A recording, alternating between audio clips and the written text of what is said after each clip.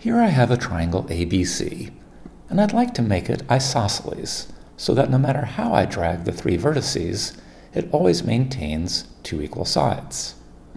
To do so, I'm going to use the new drag merge capability of Max Sketchpad. I'll construct a circle, and then I'm going to drag point A to merge with the center of the circle. When I let go, these 2 points are merged together. They've become one point. Now I'm going to drag point B to merge with this point on the circumference of the circle, and now those are 1 point. Finally, I'll drag point C onto the circumference of the circle so that it only travels along the circumference.